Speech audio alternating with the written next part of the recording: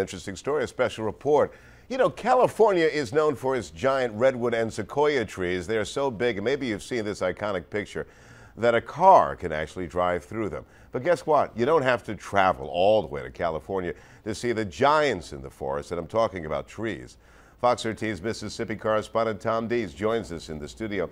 Tom, so what you're telling us is that we have sequoia-sized trees right in the Magnolia State. Greg, that is correct, and it's absolutely free to tour them. Other than the gas money, a bit of a drive to get down there. These trees are so big, they don't seem real. They're champions in their own right, and they're the biggest of their kind in the whole world. Now, when you talk about deep roots in the Mississippi Delta, these trees got them. 2 hours and 45 minutes south of Memphis, deep in the Mississippi Delta, is a place called Sky Lake. Here lies a swamp where the palmettos grow and the cypress moss sways in the breeze like ghosts. There is a stand of big trees here. You may have seen big trees before, but none the magnitude of what y'all are going to see today. Meet Mark Simmons. In 1997, his family donated more than 700 acres of swampland in Humphreys County, Mississippi, to the state to preserve it.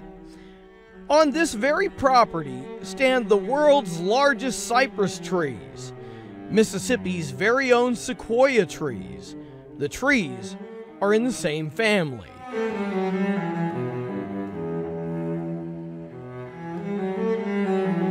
To give you an idea of just how huge these trees are here, we're actually standing inside of the world champion cypress tree here at Sky Lake. Now look at how enormous this thing is.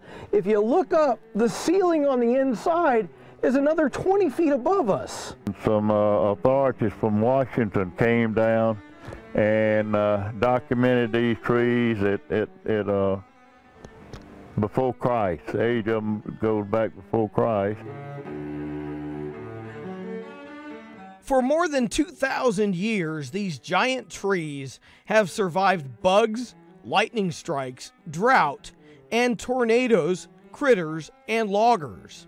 Some of the massive old stumps here attest to the misfortune of some of the trees.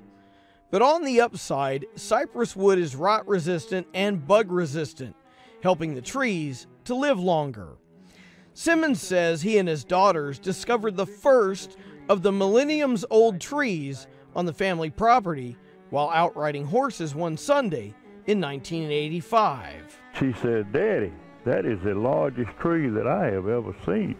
Let's go get a tape measure and measure it." She was on 12 or 13 years old. She's a pharmacist now in Nashville and raising children, but so we went and got a tape and measured it, and we measured it at ground level on the floor, and it measured around 80 feet circumference. Since Mark Simmons' family donated the property, the state spent $1 million constructing a boardwalk that winds almost a half a mile among the ancient swamp trees. According to Mr. Simmons, the family had some options when it came to the property and the trees, but he says it was ever important to his family to preserve these giants. Simmons says his family could have just cleared the property, cut the trees down, and sold the timber. That was an option.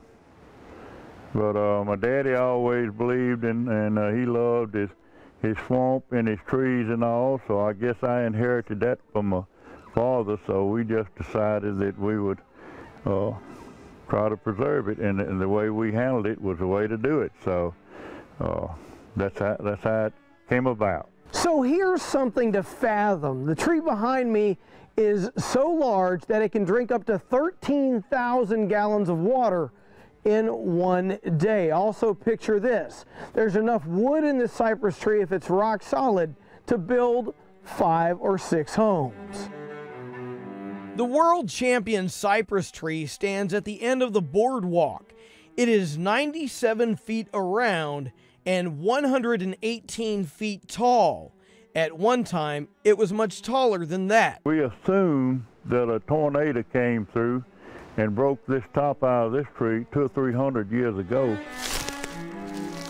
The beauty of Sky Lake is if you want to keep it on the boardwalk, you can. You can also get down and walk among these gorgeous giants. However, that's not recommended unless you've got some mud boots on. It is a swamp, so it is muddy. Also, you're probably going to need to wear some hunter's orange, some orange to keep it safe because it is deer season. Mark Simmons says the joy in preserving these Mississippi giants is that people from all over the U.S. and the world have come to see them. Last week, a lady said she felt as close to God as she'd ever felt in her life when she was out here standing where we're standing right now, because it's so quiet and peaceful, and look up at things that over 2,000 years old. You don't see that every day. Our family being able to contribute to what you're seeing.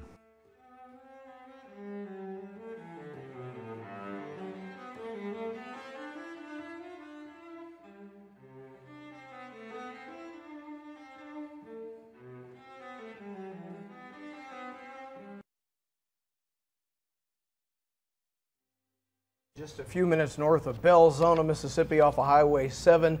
Touring the big cypress trees at Sky Lake, by the way, is free to the public. The boardwalk also has an amphitheater. Some couples have felt so moved by the whole thing, the big trees and all, that they actually get married there. Want to remind you, for your two-screen experience, go to our My Fox Memphis Facebook page. There you'll find a link to the Sky Lake page with a map, all the info on how to get there. You can also follow me at Tom D's Fox 13 on Twitter, because you know yes. I'm going back. That was mesmerizing. It was standing out there, and the only word that I gave people was Jurassic. I got a bit unnerved at one point. Really? Because, well, I'm wondering, is there going to be a mastodon? Are we looking for a velociraptor? Or what's going to come running through the woods? It's so primitive. It's amazing. I was amazed when you said that there was a tree that was 80 feet in circumference. And that's one of the babies. That's one what, of the smaller from here ones. to the end of the studio, right? The biggest one's 96 feet around. You know, you give explanation in an instance for why there is a term called tree hugger. The thought of that tree being destroyed will make you want to cling to it. Well, I think, you know, he said his family, his dad always loved the swamp trees, and they never thought about cutting them down. Beautiful. Well, thank you. Appreciate it. I enjoyed it. Thank you, Tom.